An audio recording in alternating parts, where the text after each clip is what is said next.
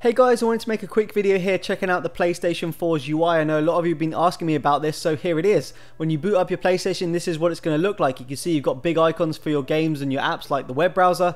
You can see it's definitely game focused. The first thing you're going to see is your games, and that's pretty awesome. If you go all the way to the left, well, just before what's new, you've got your last played game, so that was Call of Duty Ghosts for me. All the way to the left, you've got what's new, and this is going to be populated by what you've been playing, what your friends have been playing, whether they've posted any videos, whether they've unlocked any trophies. This is where you're going to see it. Now, I don't have many friends with the PlayStation 4 right now, considering it's brand new, so all you're seeing right now is my stuff. So you can see I played Call of Duty Ghosts, I played Resogun. And you've also got some stuff here from PlayStation, and some of these are actually videos. So if you click into this, for example, because it's going to load up this video from PlayStation, you can like it, you can see how many people have liked it.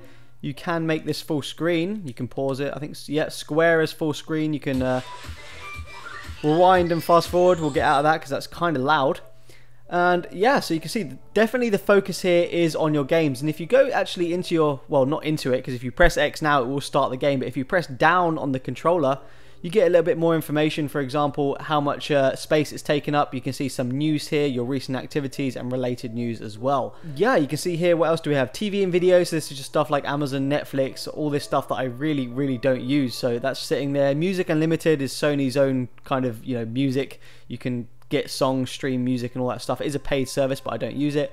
Library is basically what you've downloaded from the Play Store, what you've downloaded from the PlayStation store. You can see I've got Resogun and Contrast. And yeah, live from PlayStation is actually kind of cool. This is where you can go see everyone that's broadcasting from their PlayStation Live. So if we click into this, you can see on the left we've got Search Live Interactive. Interactive, I don't actually know what it is right now.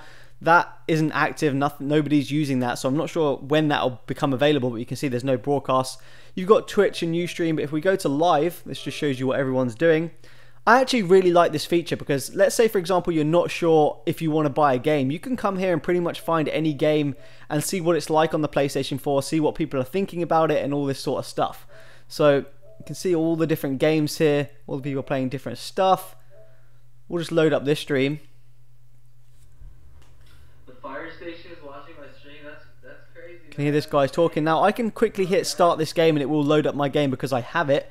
I can enter a comment. You can see the stream quality isn't great right now, but it does get better depending on your bandwidth. Fire service in England. That's what's up, dude. We can full screen this. And yeah, you can actually just watch him play the game, which is pretty awesome. You can see this interact button here, which isn't lit up right now. Not sure what that's going to do. You can see the comments coming in on his screen.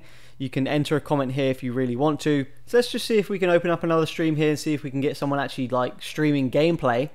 We'll try Battlefield. Battlefield 4 on next generation is awesome. It just is a next level compared to the Xbox 360 and the PS3. And here it is. So let's make this full screen. Stream quality will get better. You can see he doesn't have a full screen view, and this is actually what he sees while streaming. You can see the comments on the bottom coming through in real time. You've got his face on the right. You've got how many people are viewing, how many people are commenting. It's pretty awesome. You could watch someone who is really good, or maybe you just want to watch someone for a bit because you kind of want to see how they do the level. Yeah, this gives you the ability to do that. So let's get out of this, see what else we got here.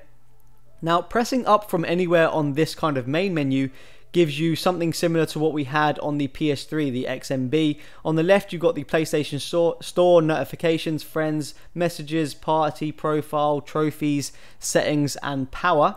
If you dive into notifications here, you've got all your notifications, invitations, game alerts. I don't really know what game alerts are. Downloads, and basically this is kind of if, you know, Battlefield or Contrast release a patch, it'll download it and update it for you. You don't have to press anything, it just does it all for you. You've got uploads in case you want to share a video to Facebook or anything like that. What's really great about this is just how fast and fluid it is, and it multitasks like an absolute beast. So let's dive into Resogun here. Now, on the PlayStation 3, you could go back to the XMB, but it sucked hard. You had to quit the game every time you had to do something. If I press the PS button right now while it's loading, you can see it sends me straight back out here, and I can pretty much do everything. Obviously, no, I can't load another game, but let's say I want to watch something here for a bit because it's taking a while to load. You can do that. It's not going to kick you out the game. It's still loading your game in the background. And let's actually load up a feed here and you'll see that it does actually work. And there we go, it's loaded and it works fine, and the game is still loading in the background. So let's say I press the PS button now, I can go back into this. You can see that little kind of animation at the bottom there. I can go back into it, my game's loaded, I can continue. Let's actually start a game here and I'll show you that it does work in-game as well as just loading.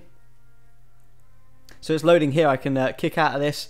I could go into the web browser for all I wanted to and load up a website, check out some news, go to YouTube. It doesn't support Flash, but it does have HTML5, so YouTube does work on it. Again, I can just go back out here, go back into Resogun, it's ready to go. I can hit continue and start playing my game. Resogun, by the way, if you've got a PS4, is pretty damn fun and it's quite an addictive game. But even while playing it now, if I press the PS button, it sends me straight out and I can do everything. I can dive into the settings here. It doesn't kick me out of the game. I can see what's going on with my devices. You can see all of that. It works really well. I can check out the video playback settings. You don't get kicked out of the game, and that's what I really like. And again, just dive straight back into it and continue playing without any loading. Now, I'm sure some of you are interested with this share button. It has, the PS4 controller has a dedicated share button. So if I click share right now, it pauses the gameplay. You can see upload video clip, upload screenshot, or broadcast gameplay. And if you're signed into Twitch, you can press broadcast gameplay and it's going to send your gameplay live on Twitch. You can upload a screenshot or you can upload a video clip. If you click video clip, you can see here, you can check out the videos. It was just showing me Resogun. It records 15 minutes of your gameplay all the time, so it's always recording the last 15 minutes. You can of course set it when you want that to start, or you can just I think it's a double or a long press the share button to actually quickly take a screenshot. I'm not going to go into that right now because I don't want to show you, but the share feature is pretty awesome, and it's something you can see already that from live on PlayStation a lot of people are using. Now, I have the PlayStation camera. You won't be able to see that on the actual your view, but I do have it, and that does mean it supports voice commands. Now, these aren't quite as robust as the Xbox One's voice commands. I probably won't use them, but they do work, and I'll show you that right now. PlayStation. You can see that little thing pops up, and it gives you some commands that you can use. So you can say, I don't know, Call of Duty Ghosts, Killzone, The Playroom, Contrast, back to game. So you can see it does work pretty well. You can see I had to repeat myself once there, but you know, that's voice commands. That's just what they're like. I generally probably won't use voice commands too much. I don't think I'd use them on either console. It's just much quicker to me to use a controller, but that's me. But there you go, that was a quick demonstration of the voice commands. So there you go, guys. Now, that really wasn't a quick look. It kind of went on a little bit longer than I thought. But yeah, we'll turn this off now by trying to use the voice commands. Let's see how this goes. PlayStation. Power. Turn PS4 off. Well, I didn't even get that right, but it turned it off. It was actually turn off PS4. But yeah, it's turning off. So there you go, guys. Let me know what you think. Peace out.